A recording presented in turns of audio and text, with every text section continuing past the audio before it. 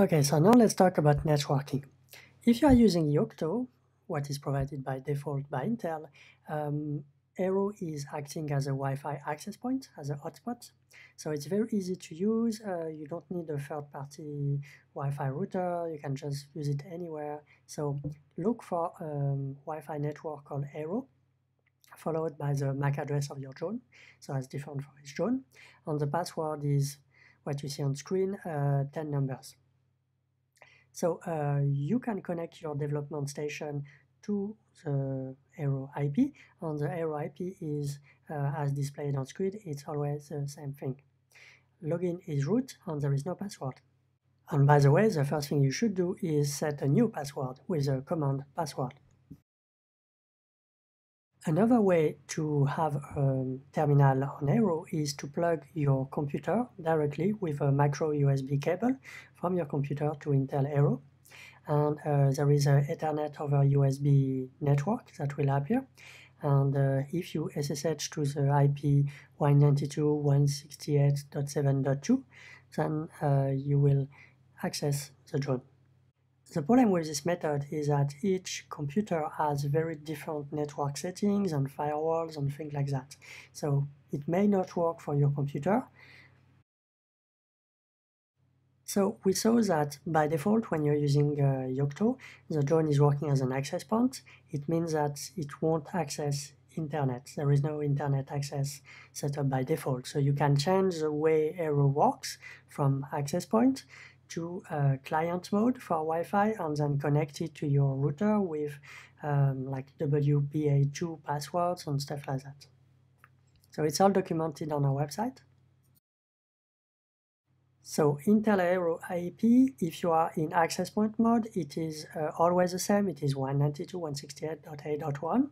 If you are using Aero as a client in a larger Wi-Fi network, then it depends on your router. So you can ask your router, your DHCP server and your router.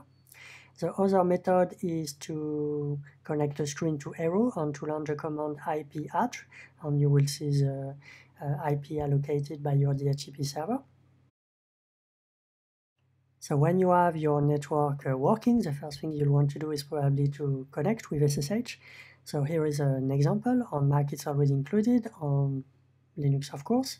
On Windows you can use PuTTY for SSH, on FileZilla for SCP. SCP is to copy file over SSH. Very simple, login is root, there is no password. Next thing you'll probably want to do is to start coding and executing and compiling. So you have the choice between editing locally on Intel Aero over SSH or editing on your computer and transferring the files for execution or compilation. So by default you have Vim installed on Yocto. On Ubuntu it's a bit different because you have a full desktop being installed on Aero, so you have a graphical user interface running on the screen, so you can launch a graphical development environment directly on Aero with a screen and keyboard and mouse connected. But you can still edit remotely and transfer your files. So if you're working with Python, and we recommend you do, if you like Python, here is Idler. It's a very typical, very basic editor for Python, running directly on the graphical user interface of Aero. And here is Eric, a sophisticated development environment for Python, also running on Aero directly. And here is my preferred method, running VI or Vim over a SSH connection remotely. Okay, so in this demo, we saw how to connect Intel Aero to your Wi-Fi network, because when you're using Yocto, by default, it is an access point. If you're using Ubuntu, it is already in client mode, so you can connect to whatever Wi-Fi network you have. Refer to the documentation on our website to learn about NN CLI. We also saw how to develop code using SSH or a local graphical editor running locally on Intel Aero. So you're good to go.